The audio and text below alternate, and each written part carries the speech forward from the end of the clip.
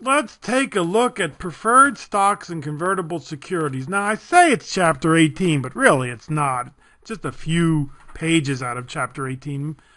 Pretty much everything is from this presentation, so make sure you understand this presentation. Preferred stock and convertible securities. Don't they sound exciting? Preferred. Convertible. Wow. Nope. As we'll see, they're not really for you and I. Not really for you and me. Individual retail investors. They're mostly, well, at least preferred stock, mostly for corporations. Let's get started on slide number 2. What are preferred stock? Stocks that have a prior claim ahead of common stocks on the income and assets of the issuing firm.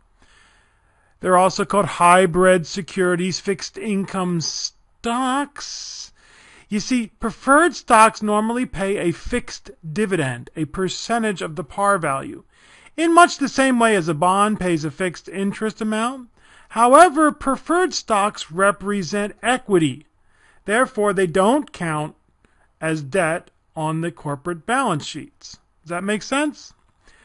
That's the reason we call them hybrids, because they look a little bit like a stock and they look a little bit like a bond. And they exist in between stocks and bonds. In the case of a corporate default, preferred stocks have priority over common stockholders, but are subordinate to bonds. You see? Now, why do they call them preferred? I don't know. I think it has something to do with the fact that they are ahead of common stockholders, but I really wish they wouldn't call them that, because then people think, well, isn't that what I want? Don't I want preferred stock instead of plain old common stock? No, and we'll see why in a bit. Slide number 3. What are the advantages of preferred stock? Well, typically they're highly predictable income streams. Yes, the preferred stock pay a fixed, normally fixed dividend, and they have an excellent record of meeting those dividend payments. Now here's the real reason that you and I are not really interested in them. They have tremendous tax benefits if they are owned by another corporation. Now let's see, what does that mean? You and I are going to have to pay taxes on the dividends that we get from preferred stock. Well, corporations, if they own preferred stock, pay a much lower tax rate on their dividends.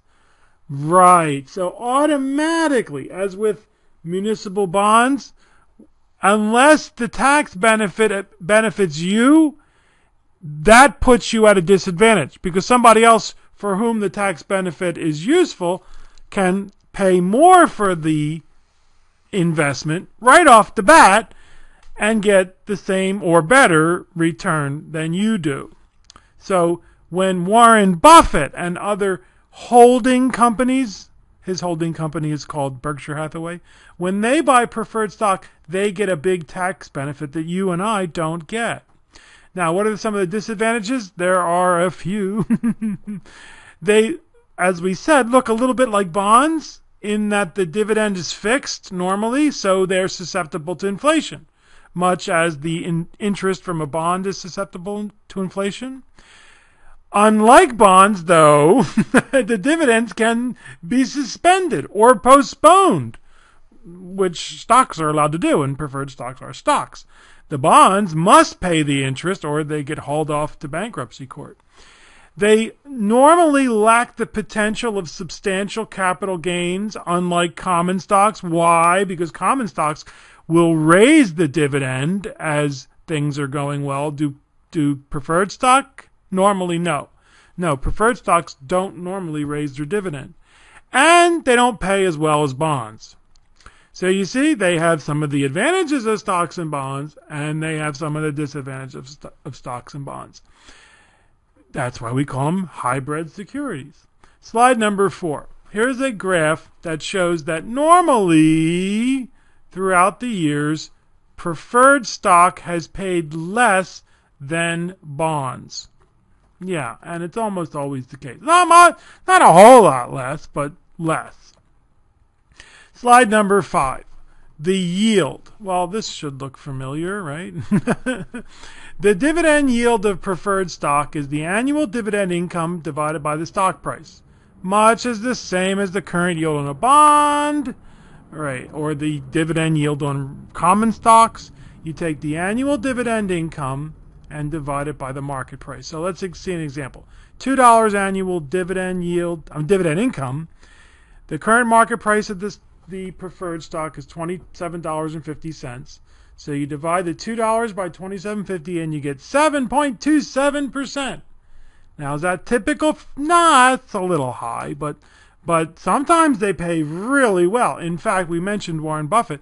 In the calamity of 2008, 2009, he swooped in and bought $5 billion of preferred stock from Goldman Sachs and $5 billion worth of preferred stock from GE because they both needed some serious cash quickly. And he had it. And he got, I'm not exactly sure what the yield was on the GM stock that he got, the preferred stock, but on the Goldman Sachs stock, the yield on the preferred stock was 10%. And as we're going to see, the dividends on preferred stocks are normally paid before the common stockholders. In fact, they often have to be paid. That's part of the provisions. So he was getting a really good return. But eventually, Goldman bought back the shares. That was part of the deal they made. But they had to pay an extra $500 million as a penalty to buy back the shares. Ooh, you think they were hard up for cash? Yes, they were. Buffett looked like a genius on that one. Slide number 6. Pricing. As with bonds, the prices fluctuate mostly inversely to interest rate. Although with preferred stock, there's a greater risk of non-payment. Why? Because they're stock, and the dividends are not mandatory. Unlike bonds, as we said, where the bond issuer is in default if the interest is not paid. So if we do the pricing, this should look familiar, right? This is the dividend income divided by the prevailing interest rates. That's basically the zero growth model. That's the zero growth model.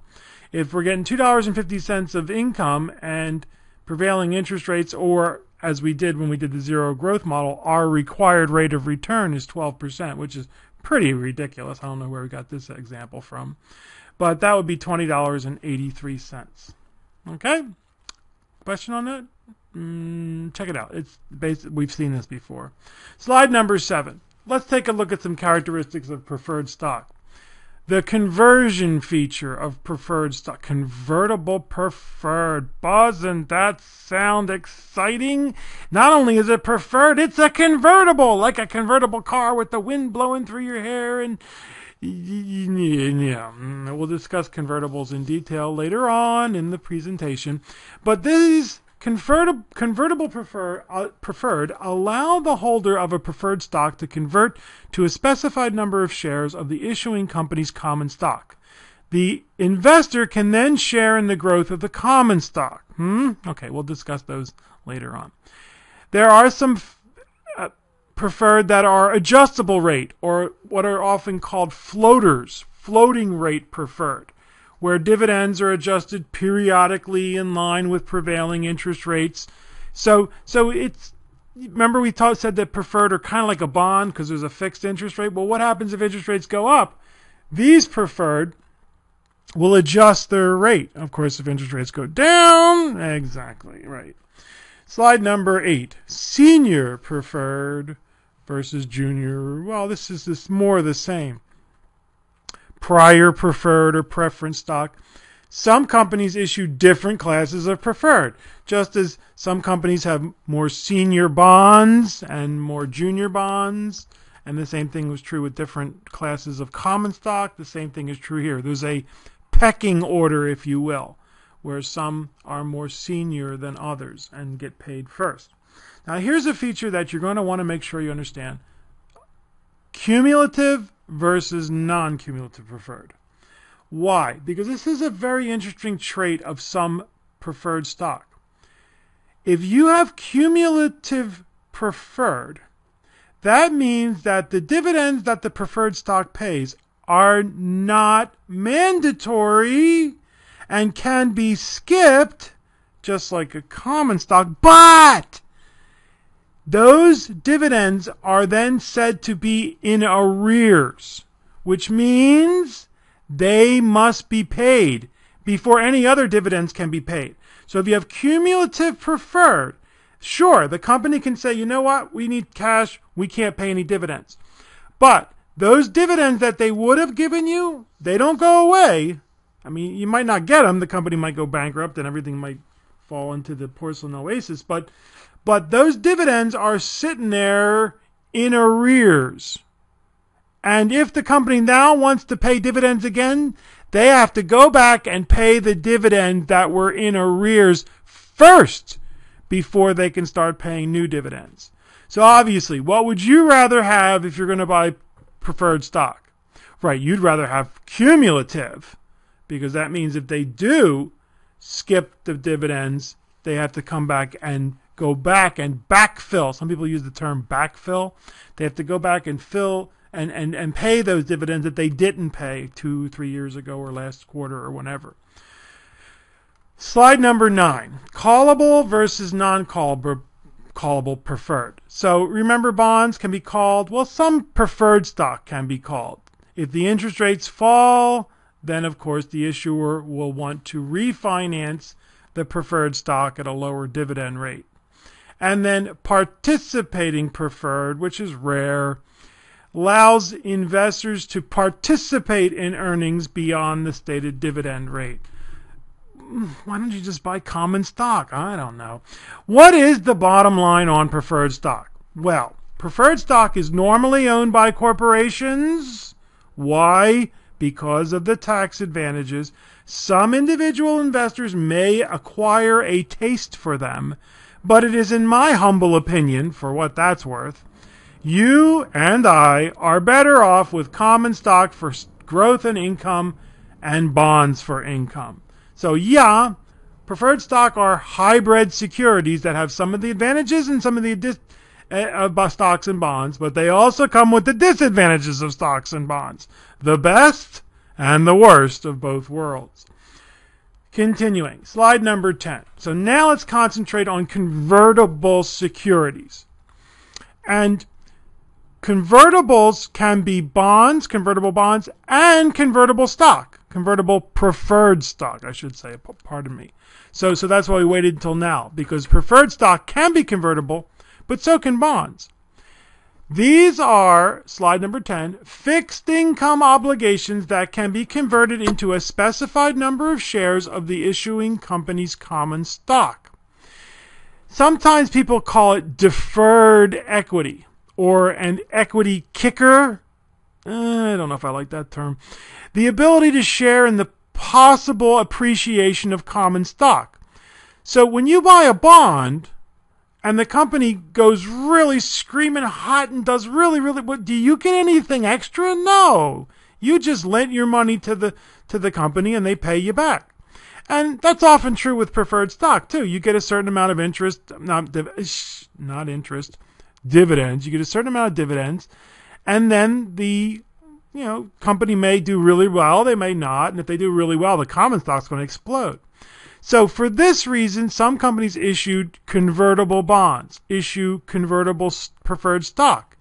And if the company's common stock zooms into the stratosphere, you can then take your, for example, $1,000 bond and convert it to, say, 20 shares of common stock. Now that number is set when the bond is created.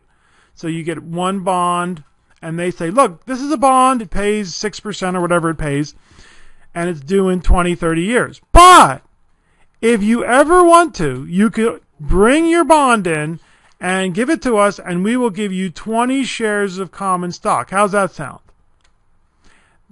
That's the equity kicker, right? So if the common stock does really well, your bond will now be worth more because you can convert it into stock. But it's no longer a bond anymore. If you do that, you lose the bond. Okay, you understand? Slide number 11. Conditions of the conversion feature of convertible securities. Well, there's usually a conversion period, the time period during which a convertible issue can be converted. They normally defer it for a period of years, and that makes sense because it's usually not worth anywhere near it needs to be for it to be converted anyway. So they say, well, you can't convert this for 10 years. The conversion ratio, as we said, is the number of shares of common stock into which the convertible security can be converted. So one $1,000 bond could be converted to 20 shares or 40 shares or whatever it's stated in the on the bond in the bond indenture. And then the conversion price is the price at which the common stock will be delivered to the investor. So let's say you had that same $1,000 bond with 20 shares per bond you can convert it to. Well, that means the conversion price would be 1,000 divided by 20 or $50. You would not want to convert it until the stock was worth at least $50, because that means you'd be turning in a $1,000 bond for less than what the bond was worth, right? Yeah. Slide number 12. The conversion value. This is an indication of what a convertible issue would trade for if it were priced to sell on the basis of its stock value. So let's say we had that same 20 to 1 ratio. We have a bond that can be converted 20 to 1. Well, let's say the stock price is $60. Ooh. So if we multiply the 20 for 20 conversion ratio, times the market price of $60, that bond is worth to us at least $1,200 because we can turn around and convert it right now for 20 shares of stock, sell the stock, and have $1,200. Right. However, in reality, the convertible bond would probably sell for more than the $1,200 because of the ability to convert to the stock. Plus, remember, it's still a bond. The bond is still generating interest. So what do you think we're going to be charged? What's called the conversion premium. Slide number 13. The amount by which the market price of a convertible security exceeds its conversion value. So the conversion premium is equal to the market price minus the actual conversion value. So how much is the bond actually selling for? Well, let's say it's an 8% $1,000 bond with that same conversion ratio of 20 to 1 shares to 1 bond. If the stock were trading at $60, then our conversion value would be 20 times 60 or 1,200 as we calculated on the previous slide. But we go to the marketplace and we find that the bond is actually selling for $1,400. Therefore, the conversion premium would be the market price minus the conversion value, or $200. This bond is selling for $200 more than what it could be converted to. Now, this may be a little extreme, but normally there is a conversion premium because it's still a bond. And this we call the conversion equivalent, the price at which the common stock would have to sell in order to make the convertible security worth its present price. And slide 14. Sometimes called conversion parity. You take the market price of the convertible and divide it by its conversion rate. So that same $1,000 bond is selling at a premium of $1,400.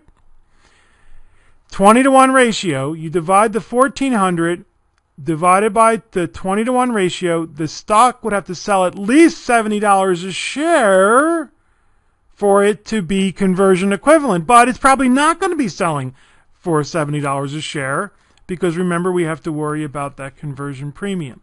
So do all these things make sense, folks? They're actually pretty straightforward. Go back over them and make sure you understand these. And you're going to see that the worksheet on Chapter 18 is very simple. There's an answer key and a commentary. And the assignment is very simple. In fact, it's the easiest 5 points you'll get all semester long. Slide number 15. Here's a graph that tries to show you how these convertible bonds work actually out in the marketplace. And it could be preferred stock too, but bond works a little bit better. Remember, it's a bond, and so it's going to be selling for what a bond normally would sell with, and that's the green line. But what if the stock were much more than the conversion value were much more than what it would take for you to make sense for it to convert? Well, that would bump up the price of the stock, the bond, to this blue line right here. And the blue line would be a little bit more than the stock value because of the conversion premium. And then if the stock were to fall precipitously and fall below what it would take for us to make sense to convert the bond, well, then remember, it's a bond. It's paying 6 or 7 or whatever, 8%. So it holds its own until such time as the stock recovers and then goes up again. I don't know. Make sure you or look at this graph and see if you can figure it out. It's trying to tell you that it's both a bond, it's a convertible bond, or preferred stock, works the same way. And then because it can be converted, if the stock has done really, really well, there'll be a conversion value, and that will make our bond worth even more. And then if the stock does fall below that value, then of course it's still a bond. So if that rings your chimes, great. If not, don't worry about it, because you and I are probably not going to be investing in these things. Slide number 16. Bottom line on convertibles. Convertible securities allow you to partake in the potential capital appreciation of the common stock with less risk because of the income from the convertible bond or the convertible preferred stock. If the stock price is below the conversion price, then the convertible securities price will be kept up because of its value from producing income. Remember, it's a bond or it's a preferred stock. But you pay for the reduced risk via the conversion premium. Again, in my humble opinion is that I believe individual retail investors are best served by focusing their attention on common stocks for growth and income and bonds for income. But there are always exceptions. I know of one gentleman who used to, 1,000,000 years ago, invest in these things, and he didn't even think they were that great. That's pretty interesting, right? So, yeah.